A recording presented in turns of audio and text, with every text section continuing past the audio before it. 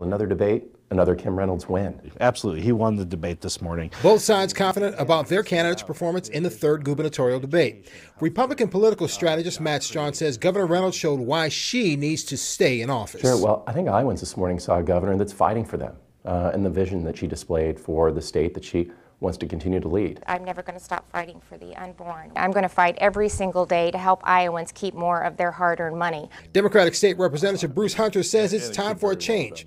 He says the governor is looking at things through rose-colored glasses and says Hubbell sees things as they are. Unlike Governor Reynolds, he actually acknowledged that we have some problems in this state. All the governor's plans put all the money into the hands of big corporations and wealthy Iowans. They don't need the tax cuts. The hour-long debate took the candidates through a range of questions, including the governor's statement about the need for immigration reform after the death of Molly Tibbetts.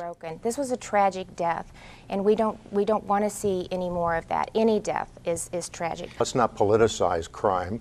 Let's talk about public safety. That's how we can solve crime. That's how we can make families feel safe. The bottom line is the talking is done. It's now time for voters to make a decision both sides are confident will go their way. He just laid out a clear vision, whether it was on education, health care, job creation, economic development. She demonstrated a command of the issues and priorities that are going to keep Iowa moving in the right direction.